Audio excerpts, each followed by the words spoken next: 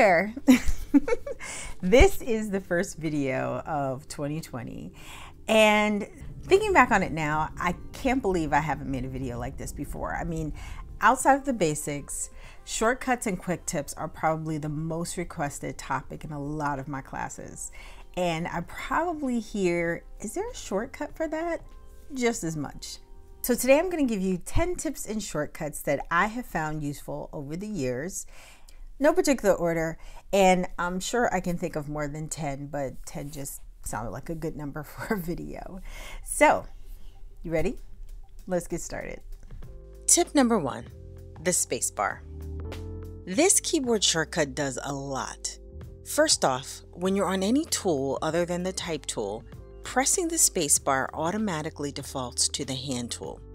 This is awesome when you're sketching because it's a quick way to move your page around on the fly without having to actually switch to the hand tool or the navigator panel.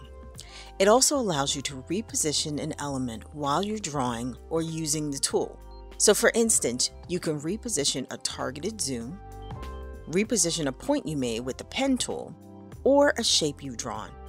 Remember that you must still have the tool activated, so don't let go of your mouse button, just add the spacebar into the mix. Tip number 2, the zoom tool. Zooming is pretty important, and so I have a few tricks for this.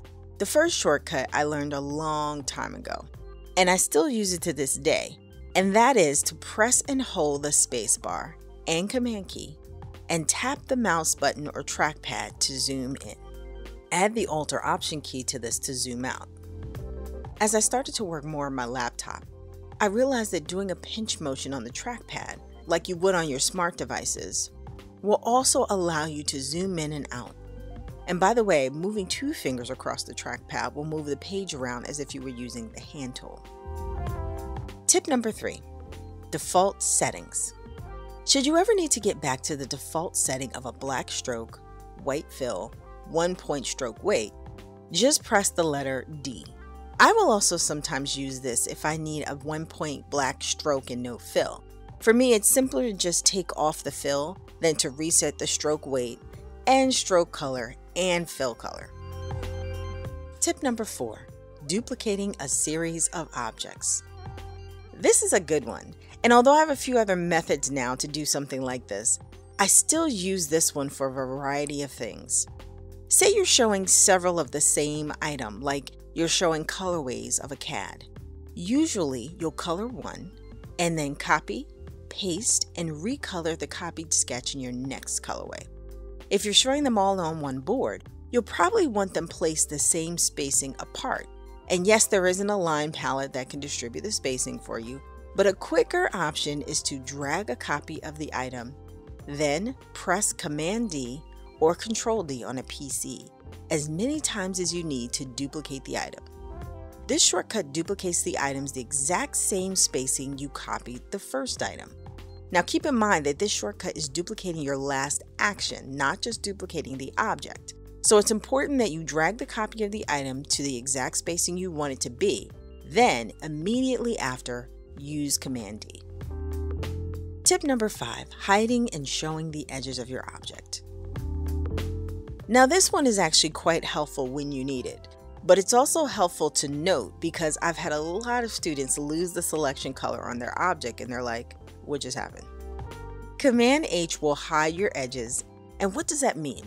It means the highlight color will temporarily disappear. This has been super helpful for me when I'm editing objects with a lot of points, like a scanned lace that I image traced. Sometimes the points are so dense that the selection color just gets in the way. When you hide it temporarily, you're able to see your changes a lot better. Now, if all of a sudden you're selecting an object and it's not highlighting, and you've checked to make sure it's not locked, try pressing Command H. It's very possible that you accidentally hid the edges. Tip number 6, precise cursors. In the same vein as tip number 5, I've sometimes needed to do very detailed drawing work, and the pen tool icon was just too big and it got in the way. That's when you want to turn on precise cursors, and all that is pressing the caps lock. It turns your pen tool into a crosshair instead of a regular calligraphy pen tip icon that you normally see. Now, I don't use this one as often as the others, but what I do get very often are questions about why the pen tool looks like that. So even if you don't actually need to use this, you'll know how to troubleshoot if you ever see it. Tip number 7, show or hide panels. This is another one that's helpful when you need it, but can make you a little frantic if you didn't mean to do it. Occasionally, I want a little more space on my screen to see what I'm doing. This can be really helpful, particularly if you work on a smaller laptop, say a 15-inch or less. Pressing the Tab key will temporarily hide all of your panels so that the only thing visible on your screen is your sketch. You can still draw and use any tools, but the panels are out of the way, and you can see your project unobstructed. If you need to keep your Tools panel visible, press Shift-Tab. Tip number 8, the Tilde key. Now, I did a whole video about the Tilde key, and I'll leave a description below so you can see all the cool things it can do. But one of my favorite things it does is move patterns around in a sketch. How many times have you had to use a pattern that wasn't in repeat, and you just had to make it work as a fill in your sketch? And at some point, as you're filling the sketch, the seam where the repeat starts and stops shows up on your sketch. Well, you can just move the pattern until you can no longer see it on the sketch. And to do that, you'll press and hold the Tilde key while using the selection tool. Click on the print in the sketch and drag until the seam disappears. The other reason I like to use this is to move the print around in the sketch so it looks random, as it would if you actually cut the garment, and not aligned as it normally shows up when you initially fill it in Illustrator.